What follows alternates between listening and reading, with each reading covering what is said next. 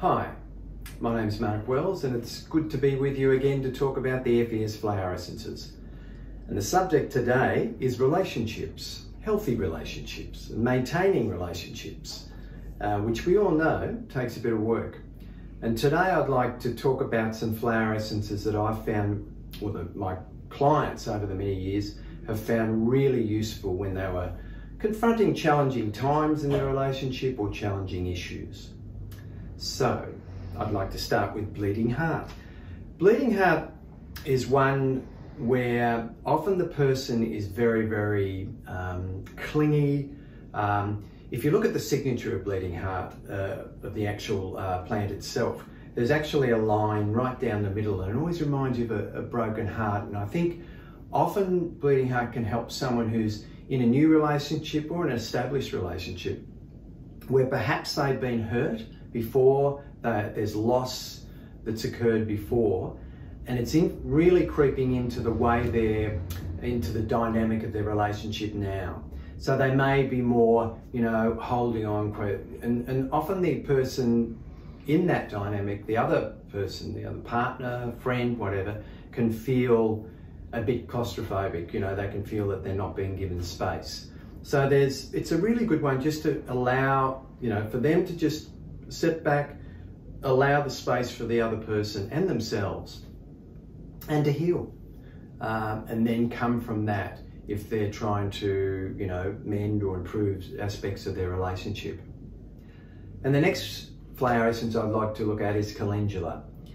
And calendula is all about, it is about healing communication. It's about adding warmth to the communication. It's helping you to convey the good intent behind opening up discussion or talking with someone.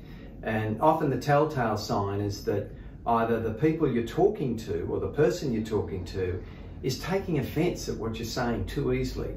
You're not able to sort of convey, well, I'm meaning to say things, perhaps I've used the wrong word there, but it's being picked up and found hurtful, and vice versa. You're getting offended very easily, and it's getting in the road of any really good dialogue. Calendula can just help you, convey that warmth, convey the intent that it's, we're trying to get a win-win situation here, and allow that to come across better. So it's a great remedy. You'll notice a lot of these, particularly calendula, really good for practitioners out there in terms of work with clients. So it's not just, it's all relationships. Yes, it's client and practitioner, but we're probably talking mainly today about partnerships, marriage, all those other types of relationships. Another one is cosmos, and we speak about cosmos a lot, and cosmos is about having the ability to articulate exactly how you feel. Sometimes we can get, we can't really convey what we feel about a particular situation, and the other person doesn't know how to react, doesn't know how to respond, doesn't understand. So cosmos can help us create more clarity in that, about where your needs are not being met, for example, and to be able to deliver that and say honestly what's happening or what's not happening in the relationship. Lavender is another good one. Lavender, as I said, if you want to get very esoteric here, lavender is a good one for karmic connections.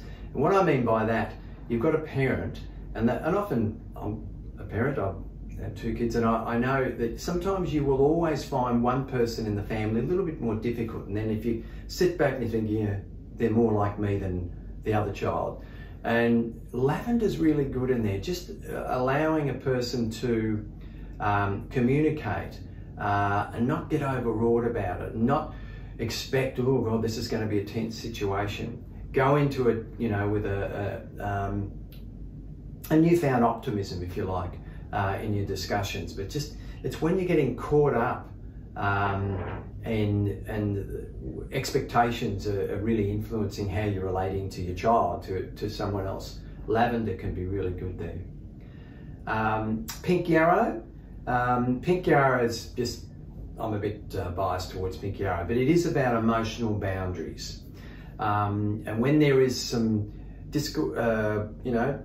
problems in relationships and in communication, and conveying your feelings, Pinky Arrow allows you to just look, there's the boundaries. That's your stuff, this is my stuff. And be aware of that and come from that point.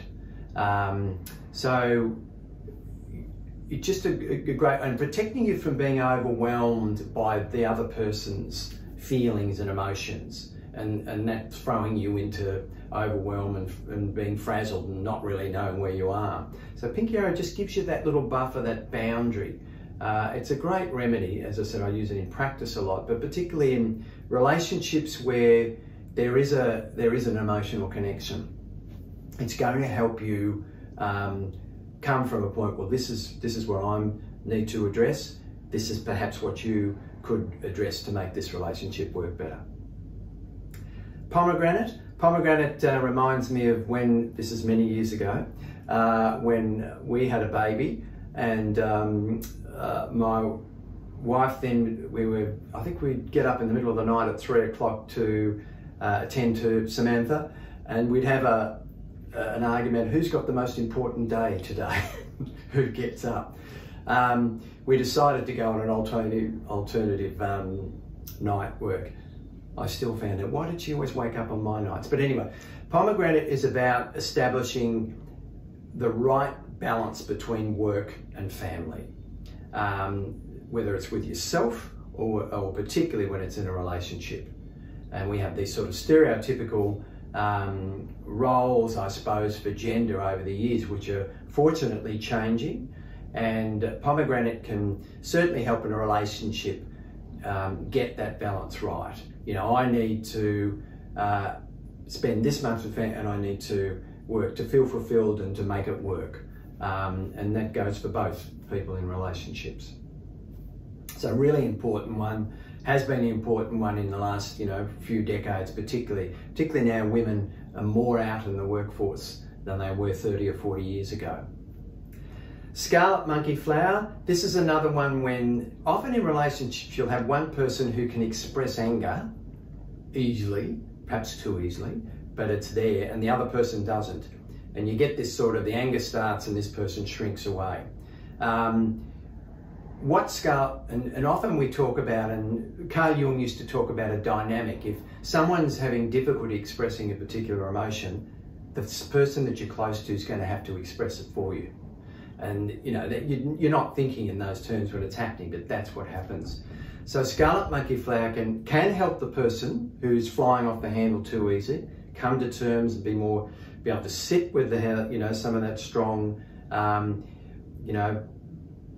raw fear, raw anger or whatever, and then say what they need to say. But it also, and I find more importantly, can help the person who on the end of it, who can just come to terms with it better and feel comfortable. Well, you're never comfortable, but to be more comfortable with it and not be distracted by it. So that doesn't erupt more, and you can assert yourself and not be fazed by that. So it's a really interesting remedy in there, and I've seen a lot of relationships where that's occurred, where coming to terms with the way the one person in the partnership actually deals or doesn't deal with their anger and that particular emotion, which is a legitimate emotion. They're all legitimate emotions. Tiger lily is the win-win mentality, when you find you're just trying to get as much as you can get. So in business relationships, right through to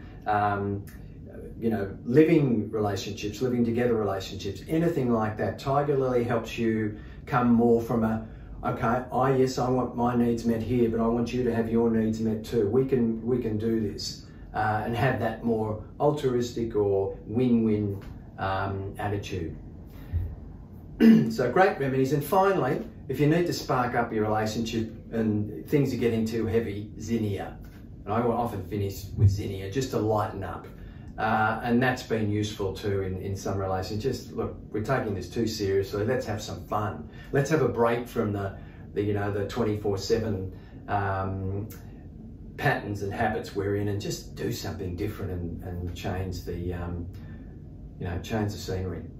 Anyway, thanks for that.